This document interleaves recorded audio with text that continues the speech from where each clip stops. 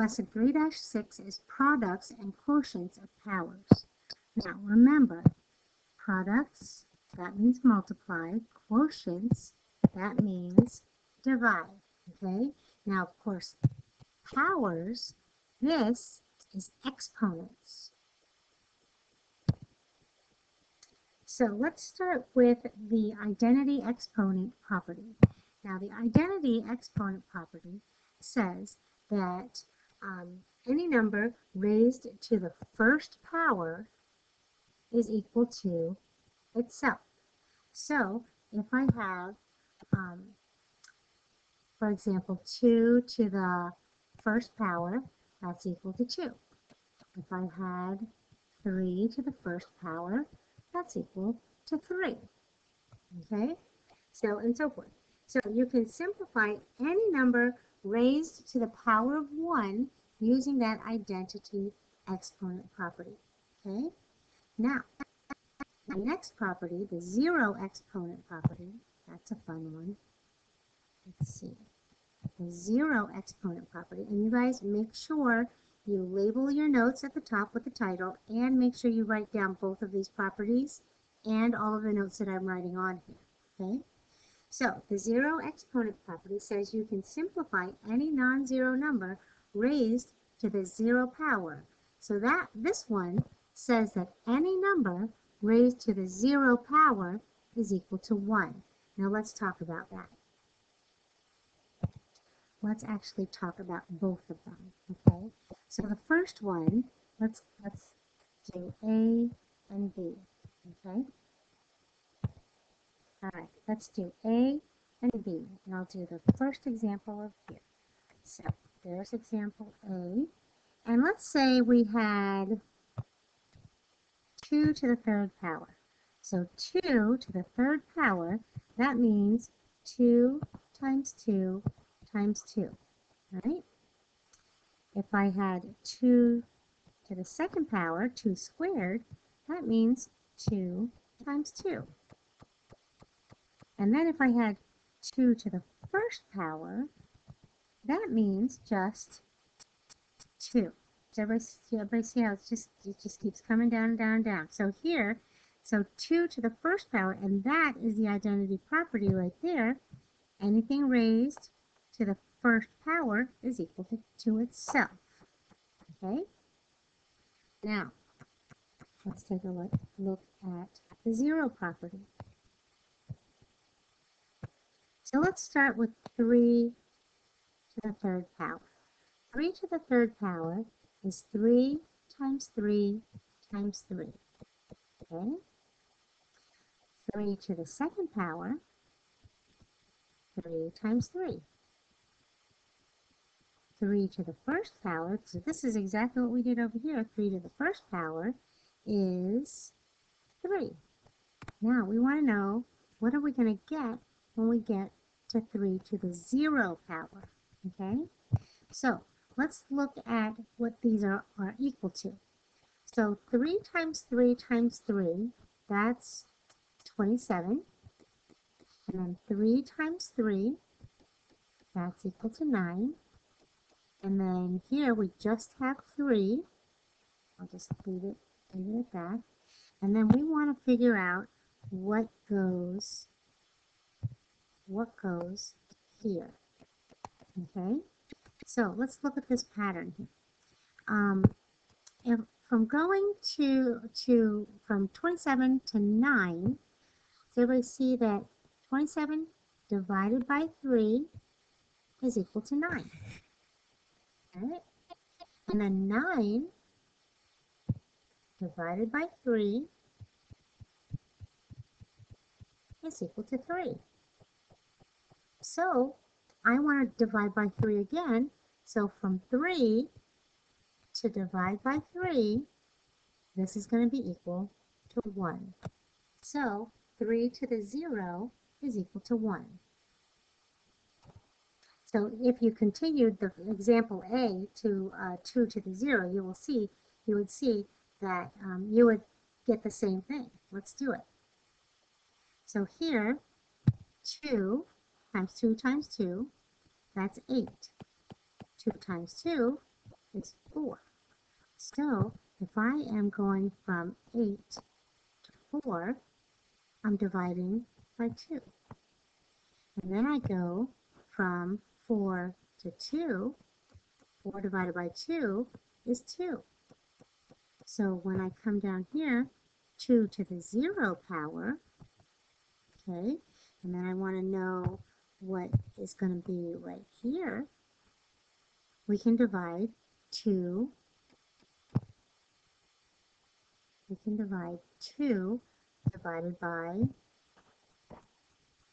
that 2 divided by 2, and that's going to give us 1. So it works over there too. All right, so let's talk about the product of powers property. Okay, write this down. The product of powers property. So this says to multiply powers with the same base, we want to add their exponents. Now before we continue, let's just talk about what we just said. So we're talking about powers and bases and exponents. So let's say we've got 2 to the 3rd power. Okay, 2 to the 3rd power. The big number here, this big number, this is the base. Make sure you write this diagram down. This is the base. In addition to that, the property. And this up here, we already know that is the exponent.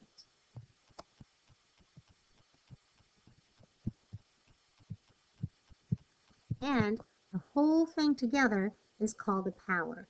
So this whole thing together, 2 to the 3rd, is called a power. Well, let's just write power. So the whole thing is power. The big number is the base. The little number is the exponent. Okay? So let's do some work. So we want to multiply numerical powers with the same base. Now here you can see we've got 9 and 9. We have the same base. So what I'm going to do is I'm going to multiply it out. So I want you to know why things happen, okay? So 9 to the 3rd is 9 times 9 times 9 times 2 to the 2nd, that's 9 times 9. Now, if I wanted to write that using exponents, that would be 9 to the 5th power. Okay? Now look at that. How do I get from those two numbers to 5? Yeah, you just add the exponents. Okay? So here, the way you're going to show your work, so you don't have to show your work doing all those 9s. So you just show that you're adding your exponents. So here's, in blue, here's how I expect to see your work. So we have 9 to the 3 plus 2. That's it. So this is going to be 9 to the 5th power. So that is one of your answers. Now, what if it asked you to write a numerical equivalent? Okay, then in this case, you would have to multiply it all out. So you do 9 to the 5th power. Now, let me show you how to do that on your calculator. All right, on your calculator, you guys, you are going to be pressing this button right there. That is the X to the Y button, okay? So for this one, we're going to press 9, and then we're going to press that button right there, that X to the Y, and then we're going to type in the exponent 5. That's what you're going to do. So I'm going to do it on the computer calculator. It's a very similar process to your calculator. All right, so we're going to type in, so we're going to multiply we're going to type in 9. There's 9. And then I've got the x to the y right there, just like on yours. And on the computer calculator, it does a little caret like that. That's what that thing is called. Raised to the 5th power, and that's going to give us 59,049. And that's your answer. So the two different answers that you're going to get are that 5 to the 9th power, 5 to the 9th, and you're also going to have this as your answer also. All right, so without showing all this work on example B, why don't you press pause, do it on your own, and then let's take a look. So we have the same base, 4, and then we're going to take those two exponents and add them together. So we've got 4, I'm going to write this down here, 4 to the 5 plus 3. So this is equal to 4 to the 8th power, 4 to the 8th, okay? And then we want to put it in the calculator to get a numerical answer, okay? So we're going to type in 4 and then the XY button to the 8th power, and we get 65,536. And there's your answer. Let me write this a little bit better. So we've got 4 to the 8th, okay, 4 to the 8th, that's one of our answers. And here's our other numerical answer. Now what if we have powers that have different bases, like these? Well, you can only, the rule is you can only combine the powers, or you can only multiply the powers if they have the same base. Okay, so here we've got a base 2 to a 2, and we've got a power with a base of 2 over here. Then we've got this 3 to the 3rd and 3 to the 5th. So that's what we're going to combine. So to show your work, you're going to write 2 to the 4 plus 1 times 3 to the 3 plus 5. And then you simplify that. So that's going to be 2 to the 5th times 3 to the 8th. That is your example if they ask you to write using exponents. If they ask you for a numerical answer, then you're going to multiply those out using your calculator. So you're going to type in 2, so 2, and then the XY button to the 5th power, that's 32, times 3 raised to the 8th power, 6,561, and then you'll just multiply those two together. So 6561 times 32, and that gives us 209,952. 209,952. And there is your numerical answer. Okay? So go ahead and press pause and then try example 2B on your own. All right, so I'm going to highlight what are the powers with the same base. So we have 5 to the 5th power and 5 to the 2nd power. You guys see, even though there's no dot in there, you know that's multiplication, okay? And then here we've got 2/5 to the 2nd power And 2/5, look at that.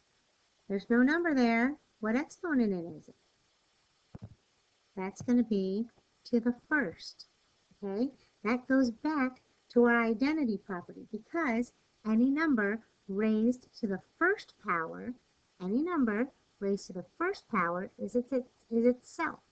So here, this is 2 to the 5th to the 1. So you know there's a 1 in there. Okay? So now we simplify. So we have 5 to the 5 plus 2 times 2/5 to the 2 plus 1. Okay? And now we can simplify our powers. So we have 5 to the 7th times 2/5 to the 3rd. All right, so if they asked you to write it using exponents, this is what your answer will be. Okay? Now, if they ask for a numerical, we can simplify this. Now, we've got 5 to the 7th, so we're going to type in our calculator 5 raised to the 7th, and that's going to give us 78,125. 78,125. Now, this next one right here, you see, if I do this division, I can change that to a decimal. It's going to be a terminating decimal. So I can divide 2 divided by 5. And rather than doing 2/5 to the 3rd power, I can write 4/10. So this right here, I'm going to replace that with 0.4. And we're going to raise that to the 3rd power. Okay? So we have 0.4 raised, that's the XY button, raised to the 3rd power, and that gives us 0.064. So we're going to multiply this times 0.064. Okay? So now we can multiply. So that's 0.064 times 78,125, and that's going to give us 5,000. That's a nice number. All right, so here, 5,000, good job, and there is our numerical answer. All right, so moving on to the quotient of powers property. Now the quotient of powers, this is for dividing powers. It says you can divide powers with the same base by subtracting the exponents. Now let's see how this works. So here we have 2 to the 12th power divided by 2 to the 4th power. So let's go ahead and write this out. All right, so we've got 1, 2, 3, 4, 5, 6, 7, 8, 9, 10, 11, 12. So that's 2 to the 12th power divided by 2 to the 4th power. Okay? Now you guys remember any number divided by itself is equal to 1. That's how we cancel. That's how we simplify. So here we've got 2 divided by 2. That's equal to 1. Okay? Then we've got those 2 divided by 2, that's equal to 1. 1 times 1 is 1. See, it doesn't change anything. And then we've got those 2's, that's equal to 1. And then we've got those 2's, that's equal to 1. Now all of that is equal to 1, and then what we have left in the numerator is 2 to the 1, 2, 3, 4, 5, 6, 7, 8. 2 to the 8th power. Now, how did you get from 2 to the 12th divided by 2 to the 4th? So how did we get from those numbers to 8? Well, just like we said in the rule, we subtract the exponents. So again, you're not going to be expected to show all of these 2's. You're not going to show your work like that. You're just going to subtract the exponents.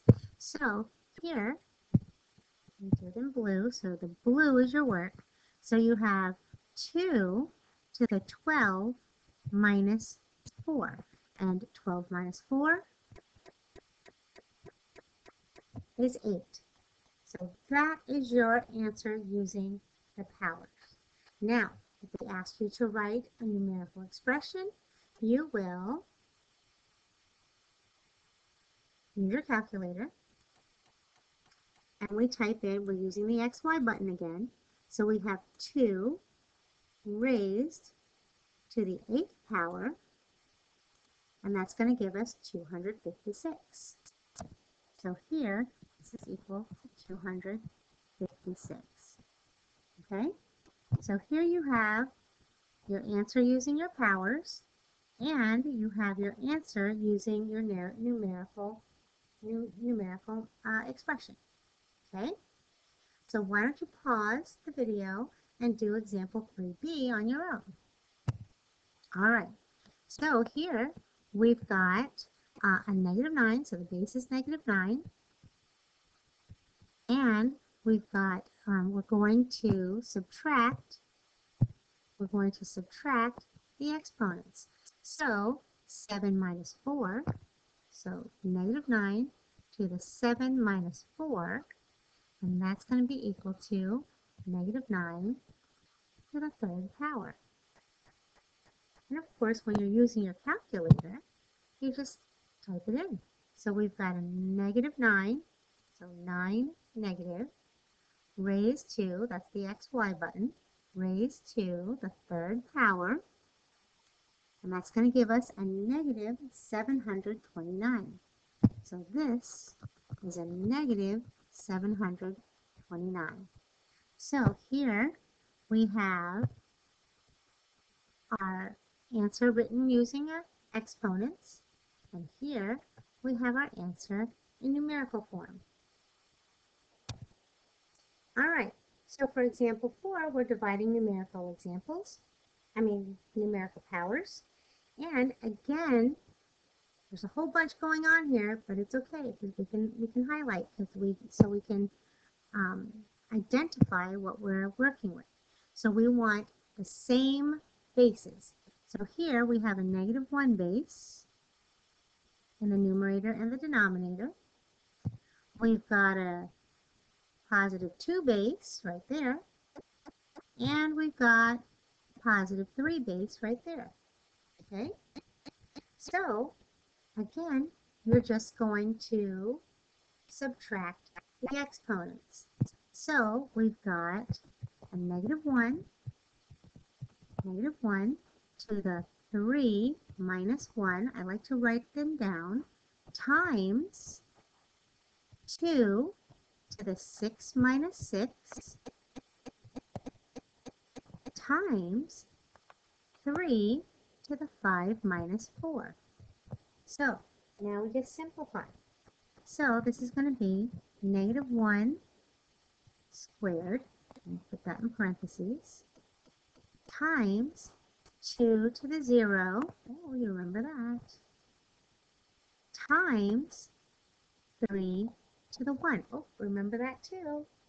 Okay? So we know that 2 to the 0, that's equal to 1, right? 2 to the 0, that's equal to 1. We know that any number raised to the 1st power is equal to itself. So times 3. And then over here, we have a -1 squared. That means -1 times -1. That's going to be +1. So here, when we simplify this, we have 1 times 1 is 1, times 3 is 3. So this whole thing up here, this example 4a, simplifies to 3. Okay? So go ahead and pause the video and try example 4 on your own. All right, so here are my highlights. Okay, we've got 2 to the 2 minus 0 times 5 to the 2 minus 1 times negative 3 to the 5 minus 3. So that's going to give me 2 to the second power, 2 squared, times 5 to the first power, times a negative 3 to the second power. Oops, let me put that back. Parentheses goes, exponent goes on the outside. So this is going to be negative 3 to the second power. Okay? So now we simplify. So 2 to the second power, or 2 squared, is equal to 4. 5 to the first power, any number raised to the 1, is equal to itself. And times negative 3 squared, that means negative 3 times negative 3. Negative times a negative is a positive, so that's a positive 9. And now we multiply. So 4 times 5 is 20, and 20 times 9 is 180. So all of this up here simplifies to 180. And that is the end of the notes.